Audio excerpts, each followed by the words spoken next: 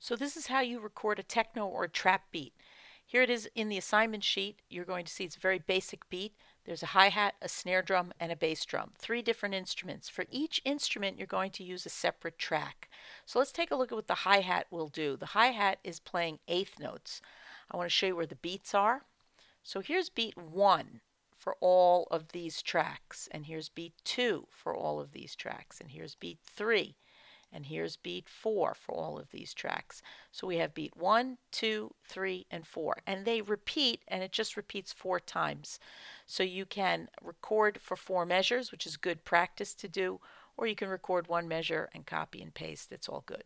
So what we have here is our eighth notes. So this is the first note is on the beat. The second note is halfway between the beat. So we could count 1 and 2 and 3 and 4 and, or I use the rhythm states U-ta, U-ta, U-ta, U-ta. So the U goes on the click and the ta is halfway between.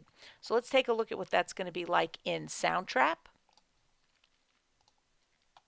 So here's your Soundtrap file. We're going to add a new track. Go to drum beats, please.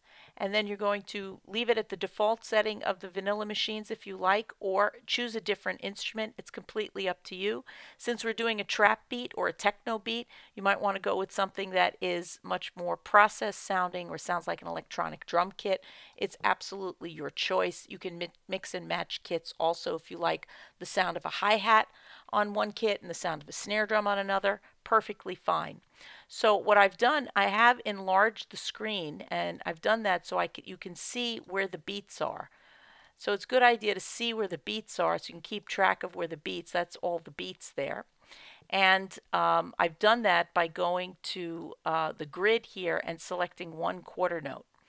So I've got my grid going, and the next thing I did was I slowed down the click. You must slow down the metronome from 120 to about 75 and confirm. So I'm going to put my cursor back at the beginning, and I'm going to show you the instruments here for my computer keyboard.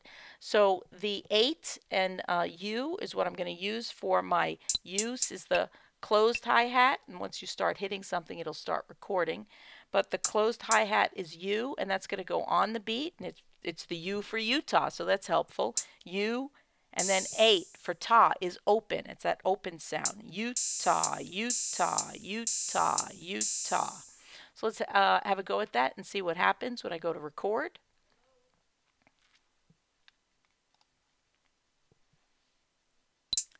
Utah, Utah, Utah, Utah, Utah, Utah, Utah, Utah, Utah, Utah, Utah, Utah, Utah, Utah, Utah, Utah. Done.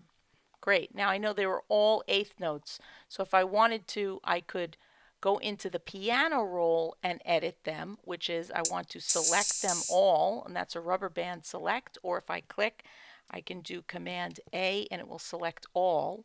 And then if I right click, I hit the control button here, or right click, you can quantize to the eighth note, and they're absolutely perfect, and they'll be exactly lined up. And now don't forget to save. Record, save, quantize, save, edit, save.